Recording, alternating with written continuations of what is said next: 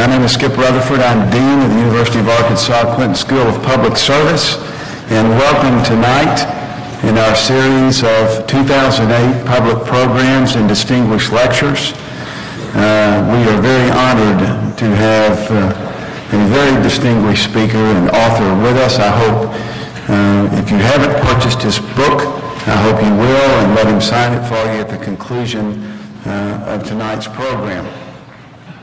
To introduce him is a student of mine, and I say that because I had the pleasure of teaching him when I was a visiting professor at the University of Central Arkansas, where he was an undergraduate, and then later I've had the privilege of serving as his dean here at the Clinton School. José Guzarde is from Sao Paulo, Brazil, a graduate of UCA's Honor College. He studied at the University of Vienna. This year, as part of his group public service project, he's working with the Governor's After School and Summer Task Force, assessing the needs and availability of after school and summer programs for children.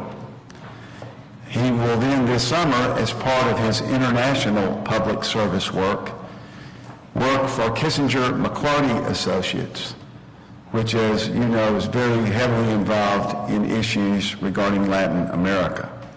So please welcome José Guzarde.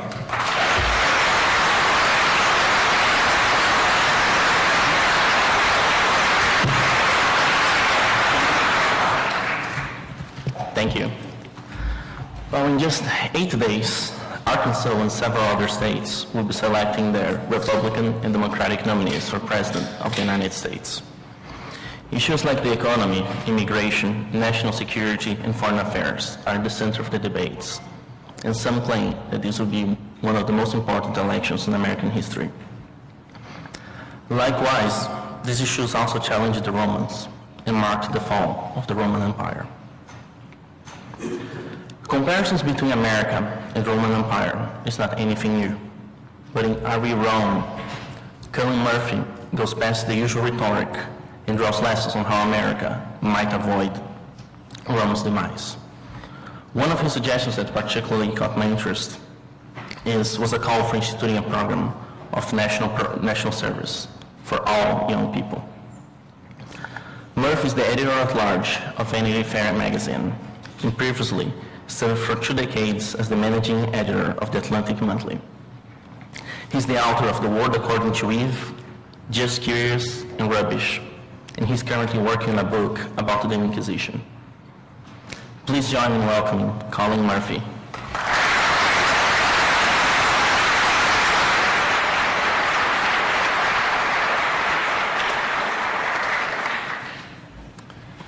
Thank you very much, Jose, and thank you, Skip, and thanks to everyone here at the Clinton School. It's wonderful to be here in Little Rock. The last time I was here, this entire complex was actually a kind of bath of mud, and it cleans up very nicely.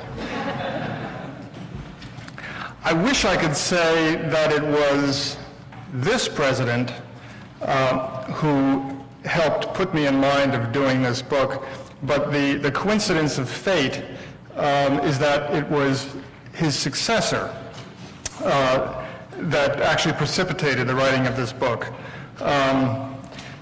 in a very particular sense. About 4 years ago, I was traveling to Ireland, and our jet landed at Shannon Airport. And as we were moving down the tarmac towards the arrival lounge, the pilot said, "Look out your window, you're going to see something that you probably will never again see in your life." And I did, and he was right. It was both of the American president's Air Force Ones were there on the tarmac, parked nose to nose. Bush had arrived for a European summit, which I guess takes 2 Air Force Ones. And already, the planes had arrived a couple of hours before we had, and already they were surrounded by concertina wire. U.S. troops had been brought in from elsewhere in Europe. Surface-to-air missiles were there. Sharpshooters were on top of the duty-free store. Very little shoplifting that day. The Irish tanks were, such as they are, were out on the little roadways. But in that picture, for a moment there flashed in my mind something I had read years before, which was an account in a history book of a progress of a Roman emperor through the provinces.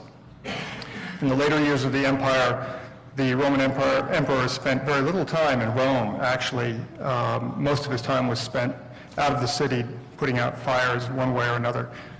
And he brought the government with him. The mint, the intellectuals, there's a difference, the translators,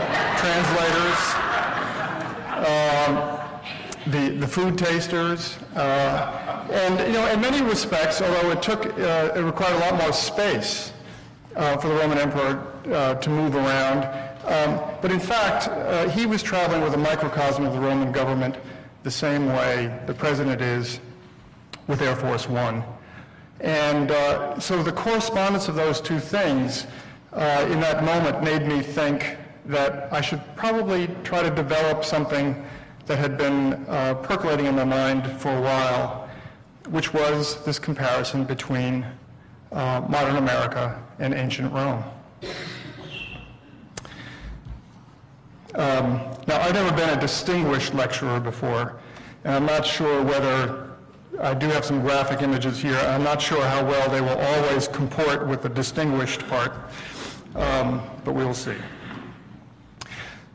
The question I began asking myself in the few years since that moment on the tarmac at Shannon Airport is the question I put on the cover of my book, Are We Rome? It's a question that Americans have been asking themselves for centuries, for reasons that change over time.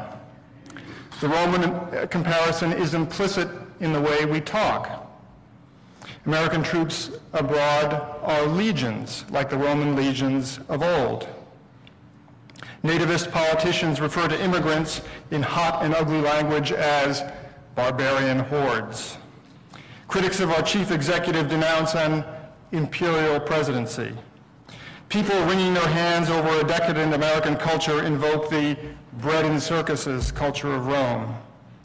The words decline and fall can't be used without our thinking of Rome.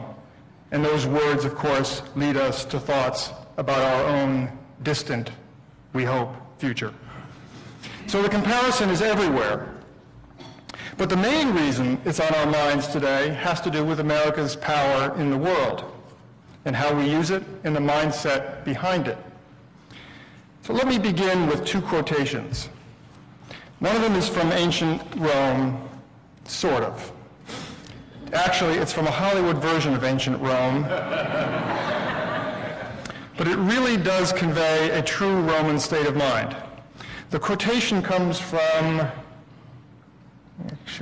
there. The quotation comes from here. This is the famous bath scene from Spartacus. But the words being spoken might as well have come from Rome's version of the National Security Council. The man in the bath, Crassus, played by Laurence Olivier, dries himself off and then brings the slave boy, Tony Curtis, out to a balcony and shows him the Roman legions marching by. There, boy, is Rome, says Crassus. There is the might, the majesty, the terror of Rome. There is the power that bestrides the world like a colossus. No man can withstand Rome, no nation can withstand her, how much less a boy.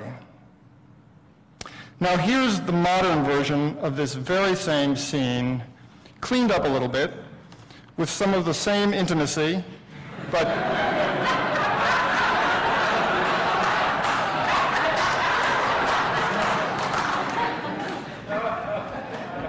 see, I told you I was worried about the distinguished part. The quotation, reported by the journalist Ron Suskind, comes from an unidentified official high up in the Bush administration, very likely the man on the left. Here it is. We're an empire now, And when we act, we create our own reality. And while you're studying that reality, judiciously, as you will, we'll act again, creating other new realities, which you can study too. And that's how things will sort out. We're history's actors, and you, all of you, will be left to just study what we do. Now, you may endorse this sentiment and the ambitions behind it, or you may be skeptical, but the fact that some American leaders and opinion makers talk this way is one reason why people of all persuasions stop to wonder, are we Rome? Are we? Is there anything to this comparison? That's what I wanted to find out. The Roman Empire was the wealthiest, most powerful, most complex society the Western world had ever seen. It lasted in the West for about 1,000 years, until the 5th century AD.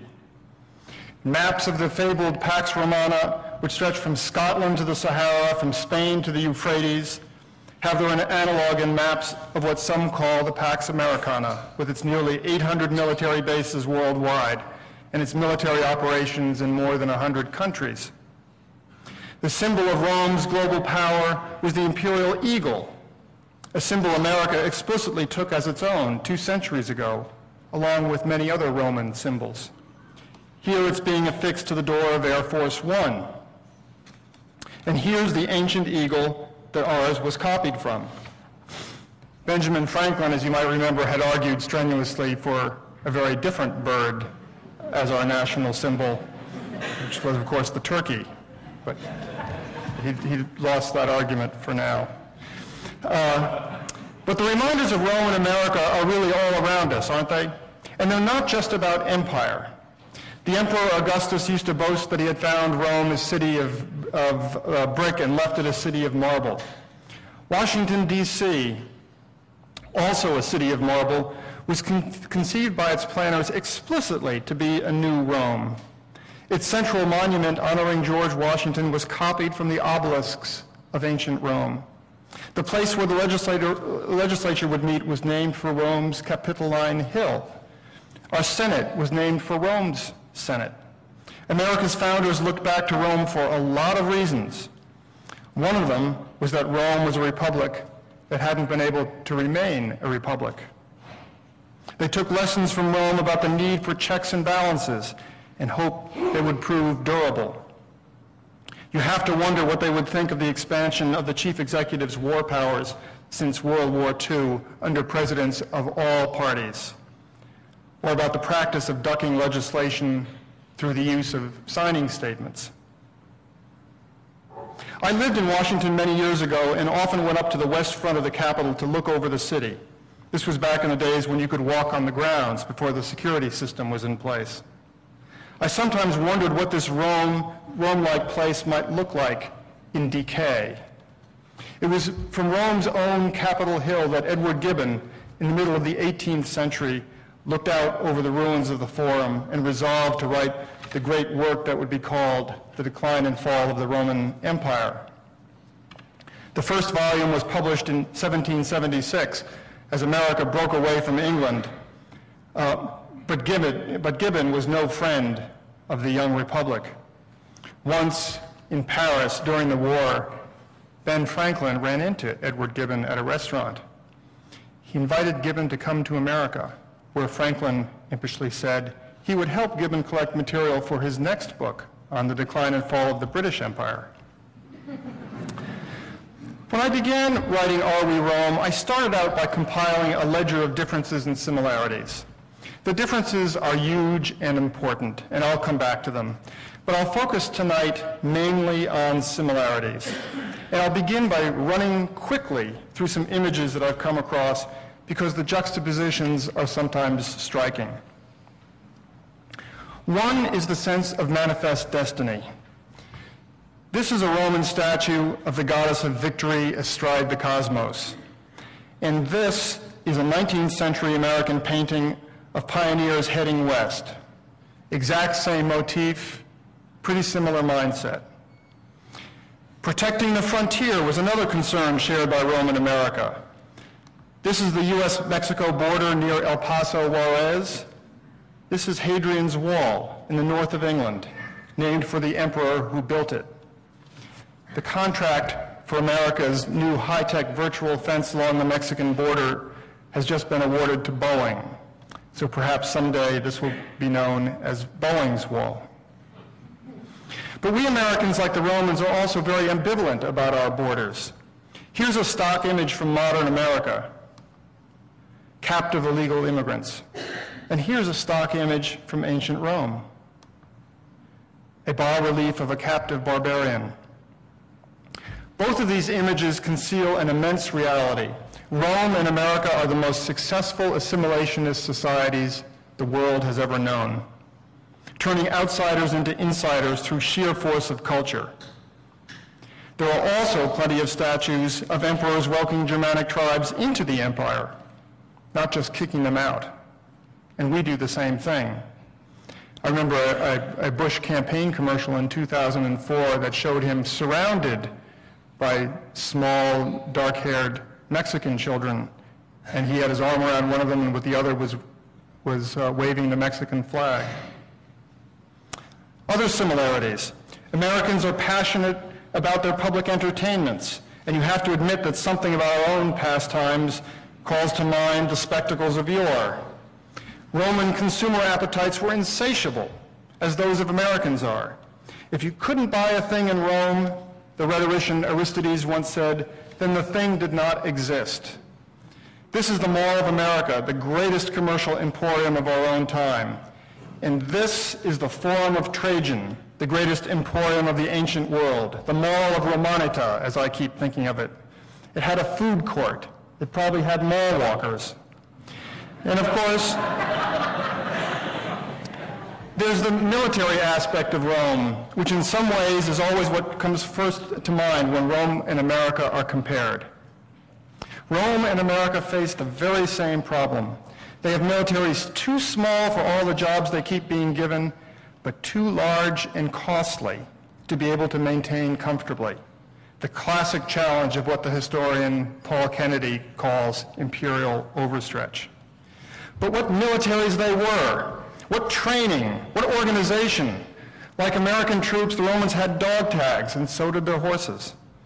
America's military bases are standardized, from Bagram to Baghdad, from Fort Leavenworth to Fort Bragg.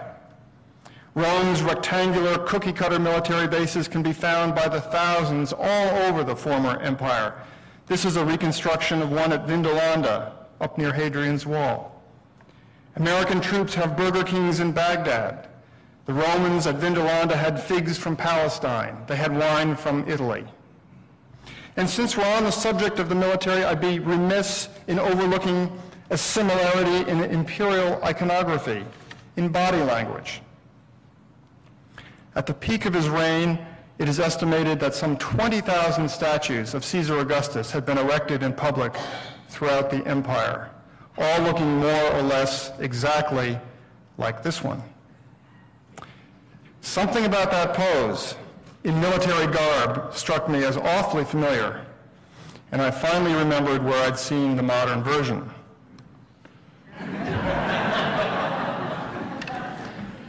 Now, to give him his due, he does that a lot better than Michael Dukakis would have. I've rushed quickly through a number of images, some of them touching on topics more important than others, all of them having to do with similarities. We can never forget the differences. America is a democracy, which Rome never was. America rejected slavery, which Rome never did. Americans are a middle-class people, a class that Rome barely had. Rome had attitudes about the role of women that Americans wouldn't tolerate for a second. But for all this, there are some comparisons between Rome and America that we really should pay attention to, because they offer lessons that I think are worth heeding. And I will mention just three. One has to do with who we're asking to do our fighting for us. As noted, Rome and America were in the same military bind. They both had armies too big to afford and too small to do all the jobs that they were being asked to do. The Romans eventually hired outsiders to supplement their legions. People like this man, Conan. It wouldn't have been funny then. Conan the Barbarian. They hired the Goths and the Huns and other warriors from outside the empire to supplement their own armed forces. This turned out to be a very unhappy long-term solution. The hired guns, not guns, the hired guns didn't always stay hired. America is hiring outsiders too, people like this man, Conan the Contractor. We are hiring people like him to close the military manpower gap between what we have and what we need, just as Rome did. This fellow happens to work for a company called Blackwater, which has been in the news quite a lot in recent months, because it seems to be functioning virtually as a sovereign state, accountable to no one. Here in Iraq, it has its own air force. We see its bear paw flag flying alongside those of two well-known actual countries, as if it too is a country. In Rome, eventually, the outsiders virtually became the military. When Rome was sacked in 410 AD, it was by warrior contractors who had once been in Rome's employ. It's as if Washington were one day to be sacked by Halliburton. A second key parallel is closely related but vastly larger. It can be lumped under the term privatization. In America, we're all familiar with the way people and interests with private agendas try to carve off pieces of the government for their own purpose and profit. Sometimes, in the halls of Congress, you can almost see this happening right in front of your eyes. That same process of milking the government for everything it's worth is not what this Roman statue is really about, of course, but somehow the statue always brings it to mind. Privatization is about something bigger than profit and bigger than corruption. It's about what happens when public functions fall more and more into private hands, and government slowly loses the power to step on the pedal or turn the wheel. Rome had real trouble maintaining a distinction between public and private responsibilities, and the power of the center to act in a crisis, to exert its will, grew less and less. America, in recent years, has embarked on a privatization binge like no other in its history, putting into private hands all kinds of activities once thought to be public: collecting our taxes, patrolling our streets, maintaining our highways, defending our borders. Think of Boeing's Wall. There's a name for where we're heading. It's called feudalism.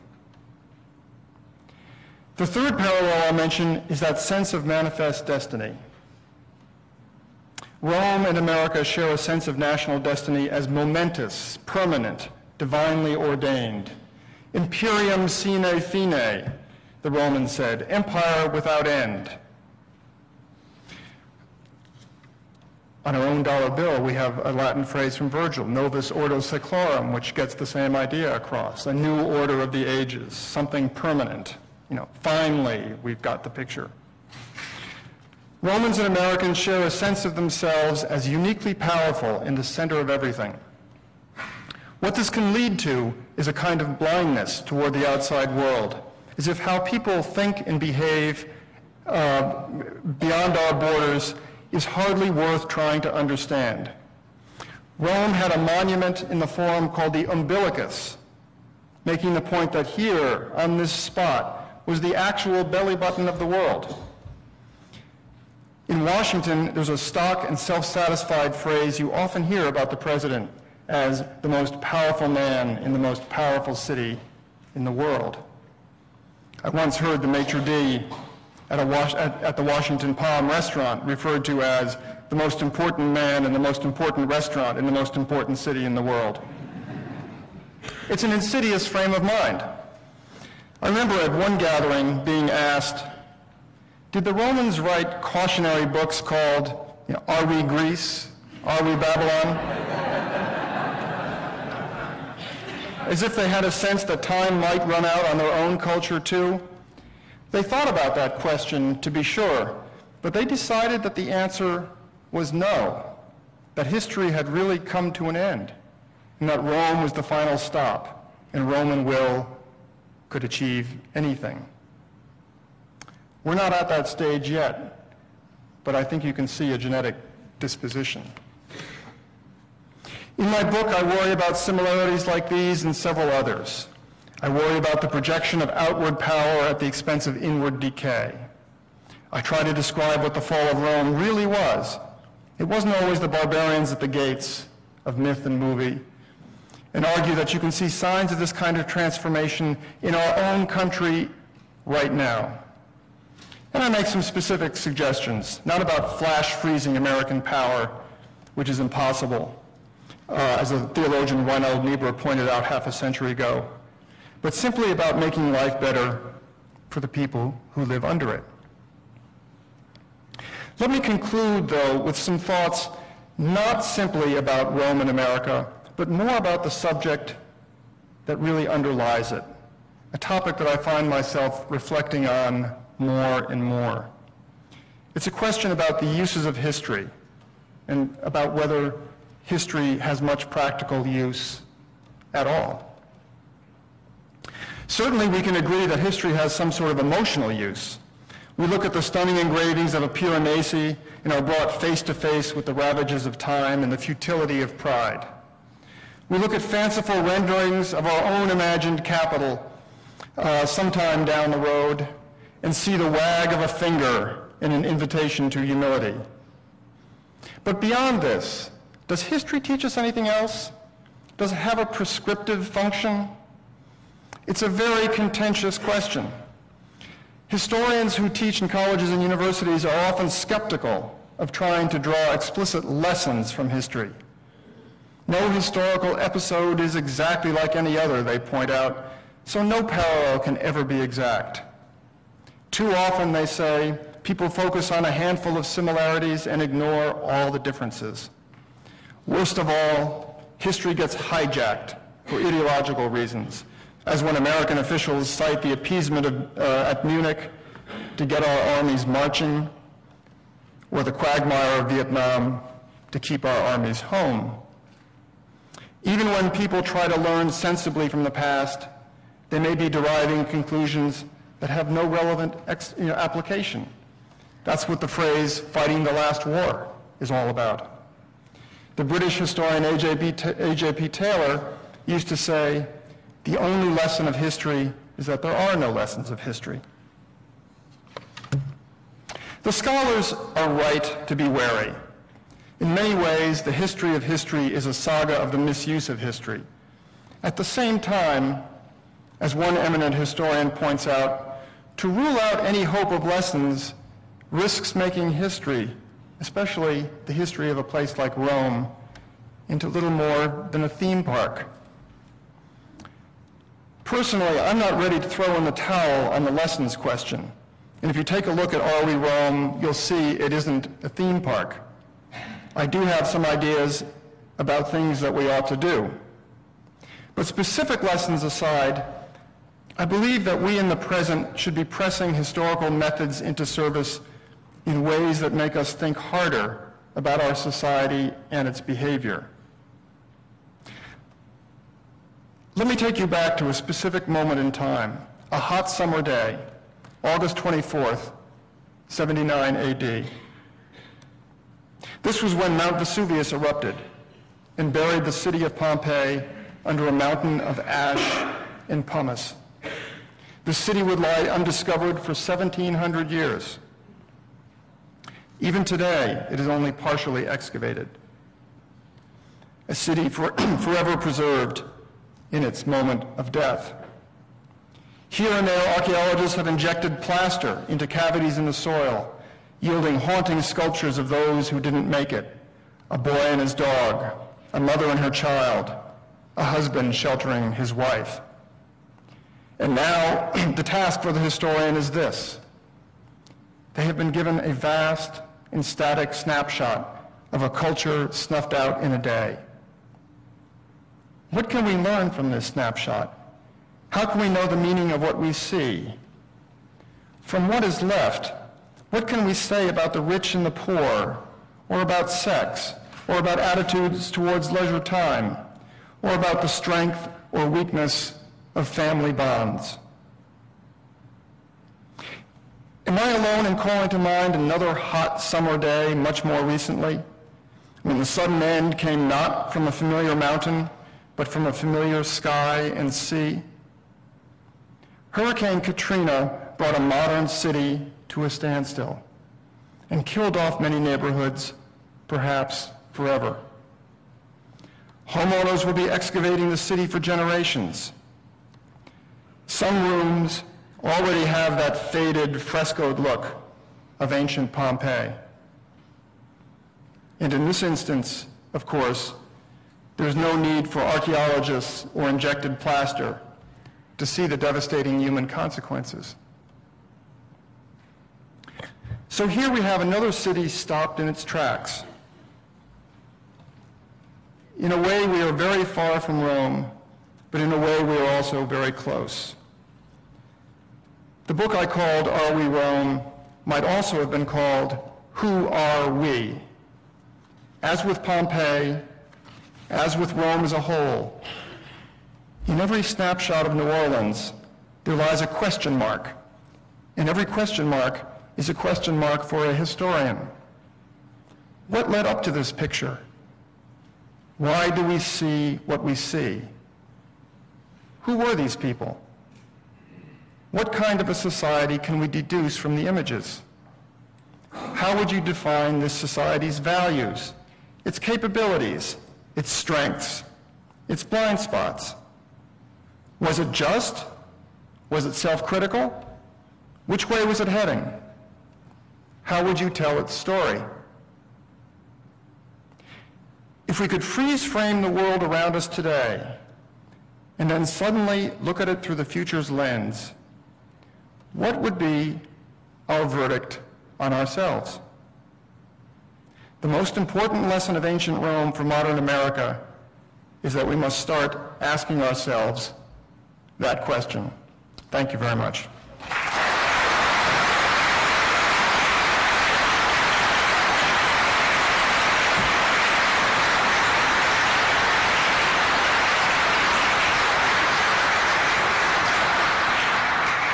We have time for a few questions. We have 2 mics in the audience, so please wait till I get there so everyone can hear you. Wonderful talk. Thank you. Enjoyed it. Well, when you look at all the mega powers, you don't have to go back to Rome. Look at Spain, Portugal, England. They've all gone through the same stages. They overextended their military, and they could not afford it. Multiple wars, and that's what led to the decline. I think it's a pretty simple story. You don't have to go back to Rome. That's true. Fortunately, I happen to love going to Rome, so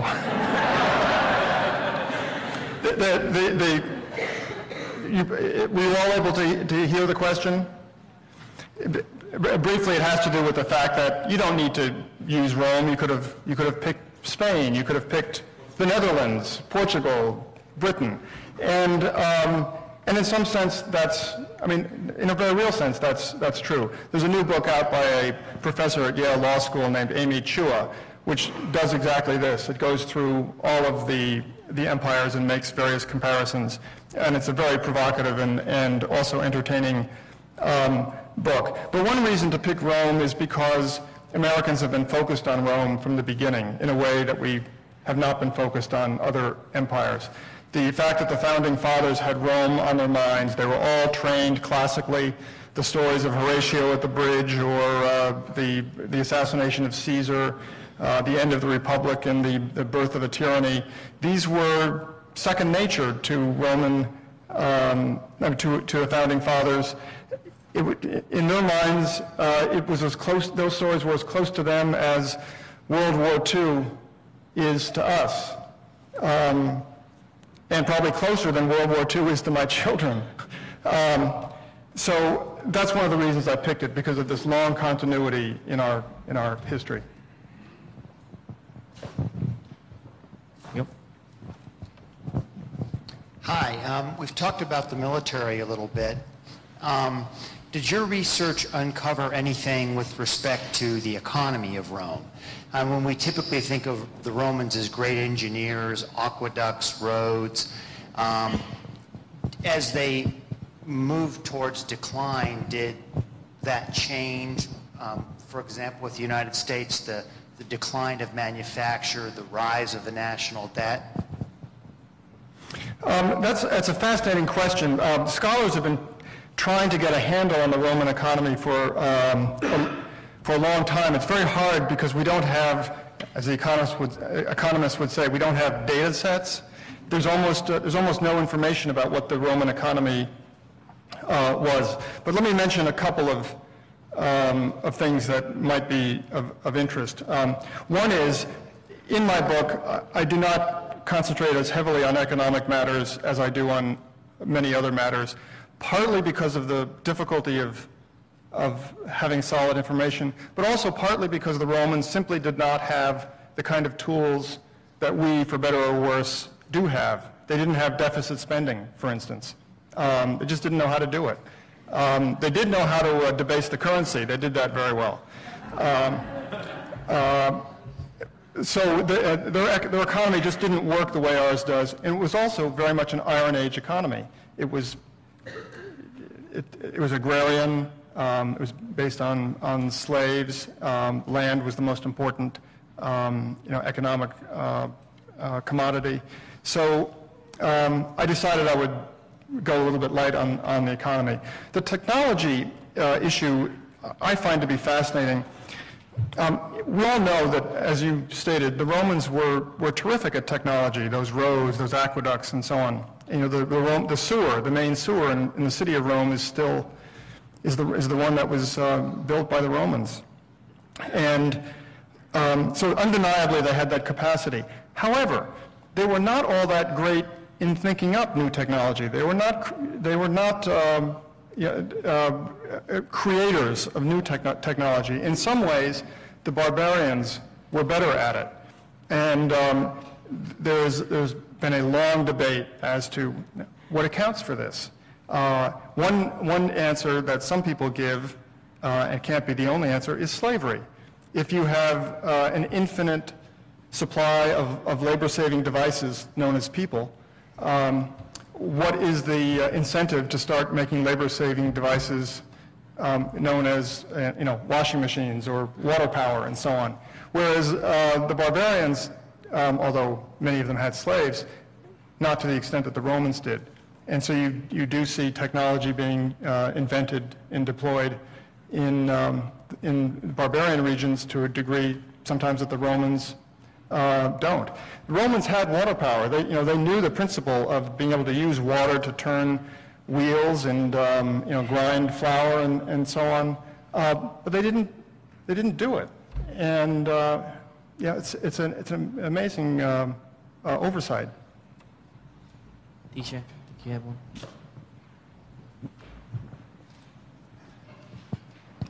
Do you see any prospects for domestic renewal? It looks like Rome had more of a succession leadership problem, but the United States has ways of, our political system takes care of that, but we also have society, especially civil society. Do you see prospects for domestic renewal to break the pattern?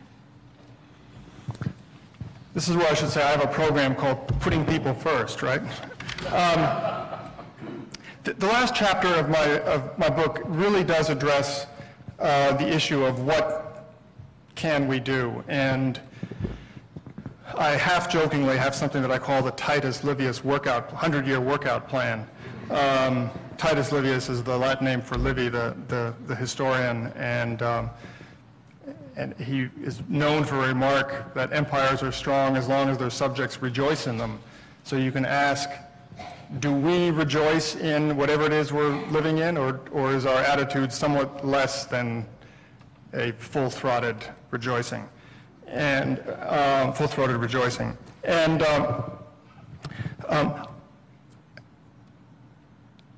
As you would see when, if you read the last chapter of my book, I'm unaccountably an optimist. I actually do think that there are enormous reserves in American society for renewal. I was talking with some people from the school just a few minutes ago about my belief that some sort of national service, for instance, is probably in the offing in the next decade, that for very different reasons, both the left and the right are converging on the idea that this could be something that America needs. And I also see in America a particular quality that is nearly absent from Rome, and that has to do with this impulse toward self-improvement and toward self-criticism. The Romans didn't do very much of this. They were extremely self-satisfied. I quoted a few minutes ago the Roman rhetorician Aristides talking about how if you can't buy something in Rome, it doesn't exist. Well, that's part of a speech that goes on for about 2 hours about just what a great place Rome is, and it doesn't get any better than this, and so on. The Roman elite were extremely satisfied with what they had, and for good reason. It was a great society for about 10,000 people out of 60 million. America doesn't have that same sense of complacency. I mean, sure, there are people who are complacent, and sometimes all of us are somewhat complacent, but it isn't our default attitude, I don't think. You see it in phenomena that are easy to make fun of. You go to a bookstore and you see a few bookshelves devoted towards history, and then you see the rest of the store is self-help. Well, okay, but the impulse behind self-help is largely a good impulse. It's one that it's based on self-scrutiny. It's based on the idea that things aren't static, that they can be improved. And so I point in my book to that quality as it stands out in my mind as the fundamental mental difference between our two places. On this side. About 2 years ago, I saw a documentary on Rome, and it said that the population was approximately 1 million. And the question that I was going to ask you before you gave me part of the answer was that the Roman Empire had a population of 60 million. It appears to me that somewhere along the line, I wonder if that 60 million were considered Roman citizens. Not all of them, but let me get to what I think is probably the heart of your question.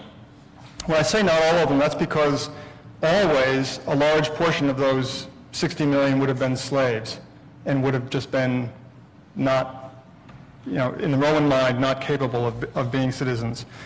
It took a long time for the Romans to develop the idea that citizenship was something that ought to be provided to more than just the core Roman population. Initially, it was just the city of Rome.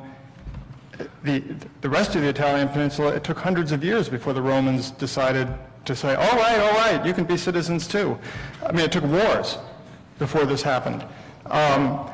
But then eventually, through the Edict of Caracalla, the Roman emperor extended Roman citizenship to any free citizen. We're looking at, of course, very long time horizons here, but eventually it got to the point where any free citizen was effectively a Roman citizen.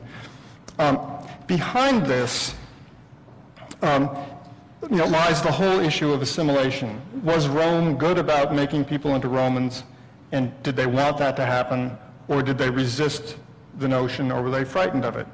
And they didn't actually think very much about it.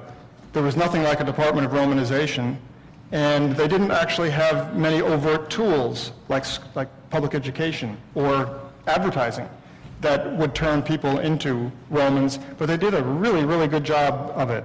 The Roman society was so attractive, so stable, orderly, safe, that people wanted to buy into it.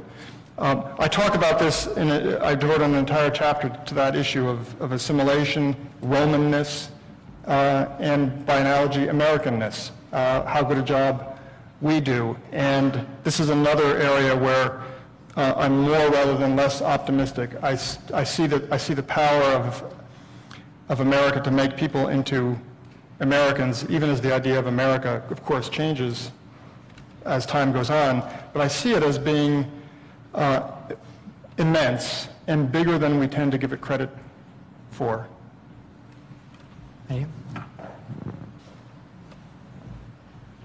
I've never known when the United States wasn't the big, leader of the free world. And I was quite looking forward to living long enough to witness our decline. I think it would be quite nice. You can die now. Yeah. But, have you given any thought to that? What would it be like after whatever it is, this decline, and what happened to Rome after it fell? And I just think it would be such a relief. Have you noticed what a nice place to visit Italy is?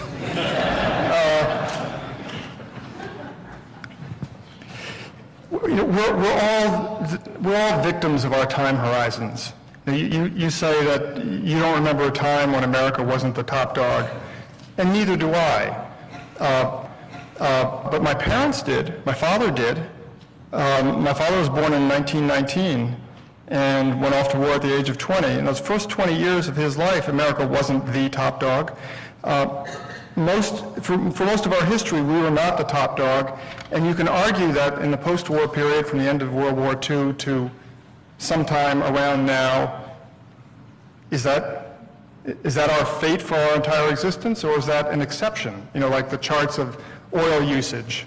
It'll end someday. So is sole superpower status a blip, or is it destiny?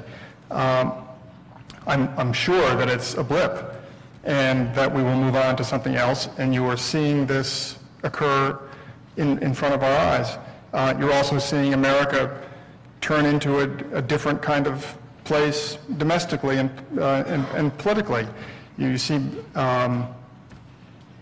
we have a governor in California, for instance, who decides that he doesn't necessarily like the environmental regulations that the central government promulgates. He doesn't necessarily like the strictures on scientific research that the federal government wants. And so sets out to say, well, in my part of the country, we're going to do things differently. And you have a mayor in New York City saying the same thing.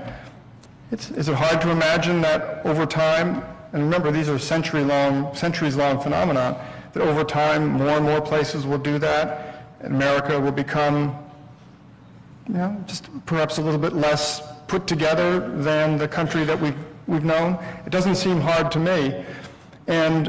And much of the so-called decline of Rome really amounted to processes like that over long, long periods of time.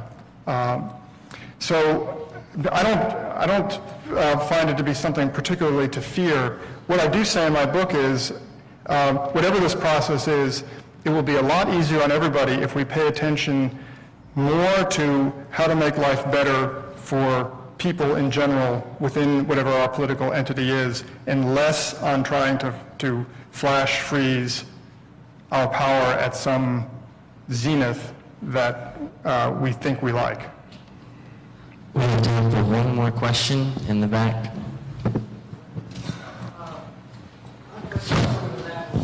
Hold on one second. A new poll just came out from the news that said 3 out of 4 Americans are now knowing that America is going the wrong direction. And so my question is, I hate to put you on the spot, but have you ever done a study on the time frame of where America is on the time frame of the rise and fall of Rome and the rise and the fall of America? Do we have 3 years left, 5 years, or do you have any? I'm asking you, when we know we're in the last days. I'm a pastor and an evangelist, and I travel all over the world, I'm a missionary. And I'm just kind of, you probably have those years and numbers, but just not free to tell them. But I'd just like to know if you could give us any kind of a guesstimation of your time frame of what's left on the calendar. Pack your bags. No,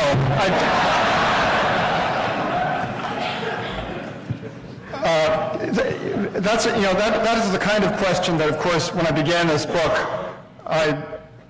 I had on my mind. You know, two charts and figuring, oh, where are we? Oh, yes, we're Diocletian, and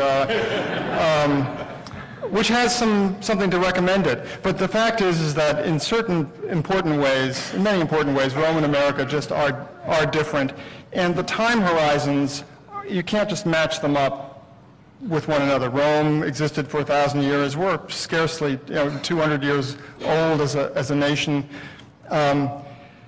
And history doesn't work according to those, deterministic sorts of ways. So, I fear that there isn't really an answer to your question, except this one.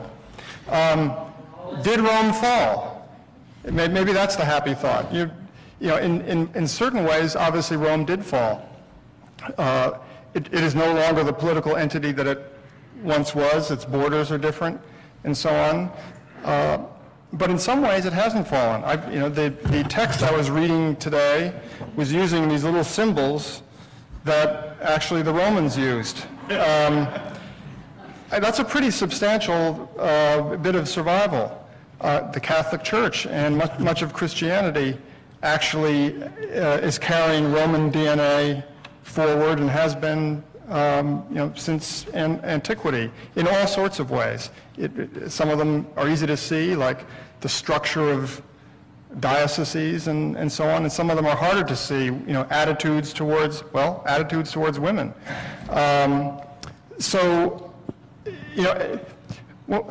Figuring out when things start in history, when things end in history, it's not, I wish it was more like West Wing sometimes, but but it's not. But in many important ways, Rome still lives, and whatever happens to us, America, I'm sure, will be living on for a long time, if only in the expression .com. So, thank you very much.